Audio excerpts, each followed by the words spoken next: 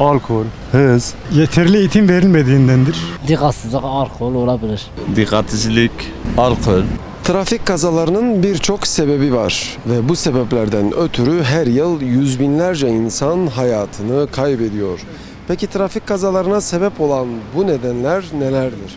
Bu konuda Rehber TV mikrofonunu otomobil sürücülerine uzatıyoruz.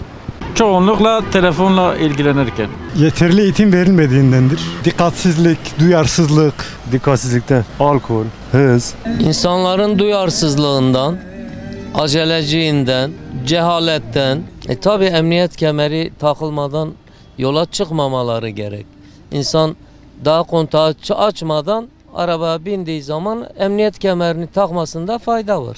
Yani insanları hem korur, ölümlerin %80'i emniyet kemeri takmamasından.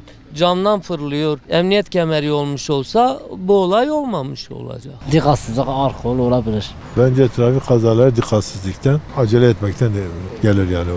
Mesela uzun yollarda uykusuzluk, yorgunluk, şehir içinde de çok telaşlı kullanan, biraz da acemilik de var. Yani bazen hani hemen direksiyona geçip de yolları benim havasıyla kullanan insanlar da var.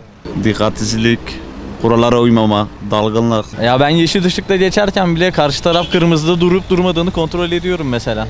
Trafik kurallarına uymamaktan geliyor. Başka neden olabilir? Aşırı hızdan. Abi dikkatsizlik. Hiçbir zaman emniyet kemersiz gezmiyorum. Emniyet kemeri çok önemli bir şeydir. Dalgınlıkta, stresten. Trafik kazaları kuralsızlıktan oluyor. Konuyla ilgili mikrofonlarımızı otomobil sürücülerine uzattık. Dilerseniz bu kez de mikrofonumuzu işin uzmanına uzatalım. Trafik kazalarının en baştan nedenlerden bir tanesi de alkol geliyor. Alkol gün gittikçe tüketim sayısı fazla oluyor. Bu da kazaların başından gelmektedir. Ondan sonra sosyal medya, araç kullanırken sosyal medyayı çok kullanıyoruz.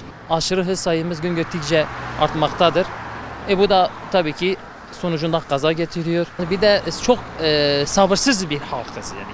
Biraz daha sabırlı olmamız lazım. Trafik sabır isteyen bir şeydir. Kırmızı ışık bir saniye daha yanmadan kornaya çalıyoruz, acele ediyoruz. Yani biraz daha sakin olmamız lazım. Trafik adablarımıza biraz daha uymamız lazım. Mikrofonumuzu hem vatandaşa uzattık hem de konuyla ilgili işin uzmanını dinledik. Kısaca özetleyecek olursak trafik kazalarının en büyük sebeplerinden biri alkol tüketimi, ikincisi ise dikkatsizlik.